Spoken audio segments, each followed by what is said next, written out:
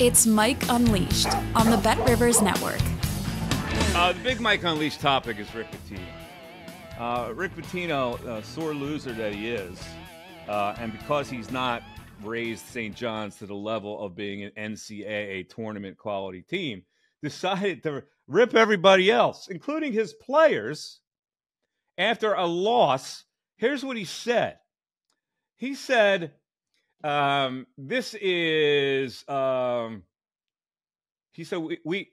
team lost this season the way we recruited.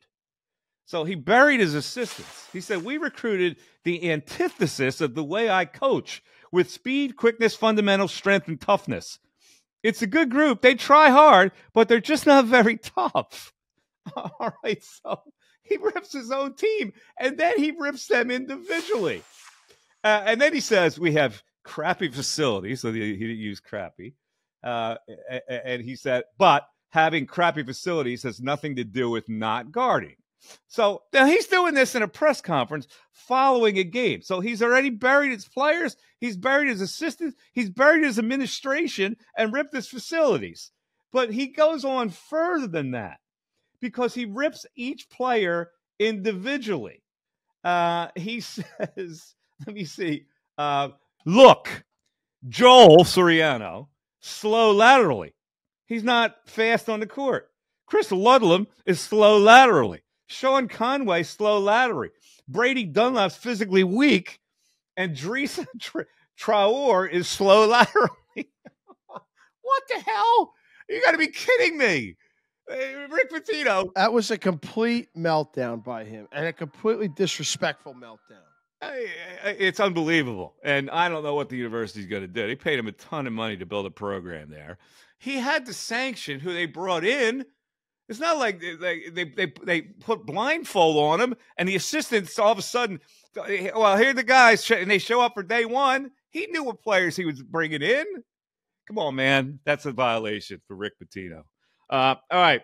Patrick Beverly, let me just say this one thing to you folks who worshiped the ground that Patrick Beverly walked on and thought it was such a great loss because he was Philly tough. He goes to Milwaukee and throws Philly under the bus, throws the team, his ex-teammates under the bus.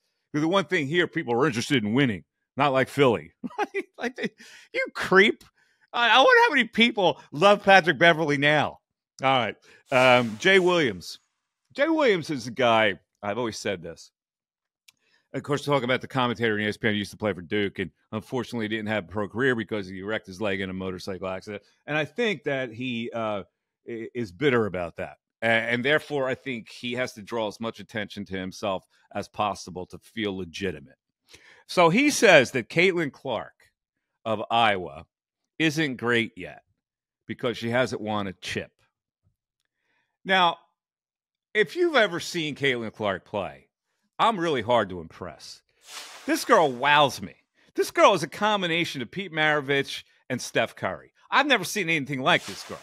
So to say that she's not great is just flat ignorance on Jay Williams' part, and it's a hot take that is so horribly wrong that he should probably apologize for it. Pete Maravich never won a championship. Larry Bird never won a championship. You mean to tell me they weren't great college players? What are you even talking about, Jay Williams? All right, I'm done with him.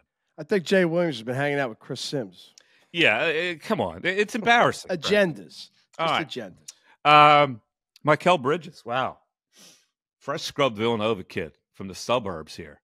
May have gotten his coach fired because they got pounded by 50 points to the Boston Celtics in the game before the All-Star break. He didn't have many favorable things to say about how the team was coached. And so sure enough, Jacques Vaughn gets zippity-doo-dah, and Kevin Ollie, our old pal Kevin Ollie, who was a backup on that team that played the championship with the Lakers, and he coached UConn and won a national championship as a UConn player, is now the head coach of the New Jersey Nets. Good luck dealing with Ben Simmons, Kevin. Ali Oxenfree is what you're going to be saying after having that guy around. All right, last thing I want to talk about, something I'm dealing with here locally. It is the no plastic bags rule in my township. Now, I get to the shore, and Jersey has eliminated the plastic bags. Every time I go to the Acme in Ocean City, I feel naked because I don't have a bag that I bought, like a recycled bag that you can buy. So I wised up and I bought a couple here, but I always forget to take them into the grocery store. So I got a bunch of groceries. I'm in the self-checkout line and I'm ready to pay. And they go, how many paper bags did you use? You got to pay for the freaking paper bags. So what I do is I leave I run to my car in the parking lot and I bring out my recycled bag. I hate paying 10 cents extra for a paper bag because they charge you now. It's a violation, I think. Darren, your thoughts? I've been dealing with this crap for over a year and a half. It drives me nuts, Mike. I have probably three. So you got to remember, you shop for one. And I do the food shopping. I don't mind going food shopping. I'm shopping for 4 people. So I have to have multiple bags. And I always forget them. If you go in my mudroom in my home, there's about 45 of those friggin' bags in there. So you're paying 40 cents extra for a paper bag? They're $1.25 each. They're big paper ones. bags? No. Oh, they have paper bags. What I'm saying is they charge you now for paper bags. They don't charge. At the shop right in Marlton, most places here, Target, everything around here, they don't give you the only place that gives you the option around here is CVS. Those little brown paper So bags. In your grocery stores, you don't even have paper bags? No. Now they offer a 33-cent version, like it looks like the old plastic bags with sticker material, but they hold a gallon of a quart of milk and a thing of cream cheese. Listen, I'm not. I like the policy because anything you can do to eliminate the carbon footprint, I'm okay. It's the bane of my existence right now. Yeah, but I always forget it, and I got to run out there. But I don't want to pay 10 cents for a paper bag. Come on, man. I forgot it. Can you just spot me the paper bag? All right. Last thing, TV recommendation. Curb Your Enthusiasm this past Sunday was hysterical. It may have been one of the best ever. So if you haven't seen it on demand, Curb Your Enthusiasm, and I'll give you a hint. A lot of it has to do with Leon's testicles. All right. I'll just give you that little hint. And also, he is great. I like John Oliver because he's a maniac. I love John Oliver. Yeah, last week tonight with John Oliver, absolutely skewers Supreme Court Justice Clarence Thomas. Yeah, it's bad. You will love it. So they're my 2 TV recommendations. All right, let's close it down. The Mike Missanelli podcast brought to you by BetRivers.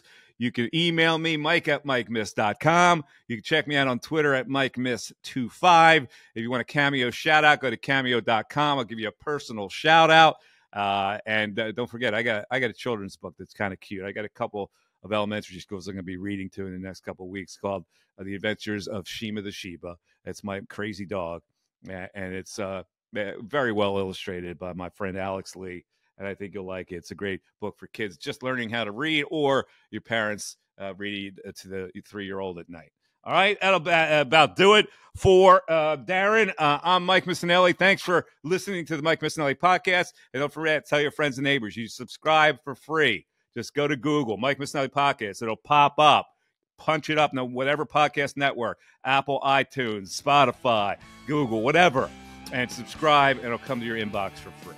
Have a great rest of the day, everybody, and we'll talk to you later this week. Bye-bye.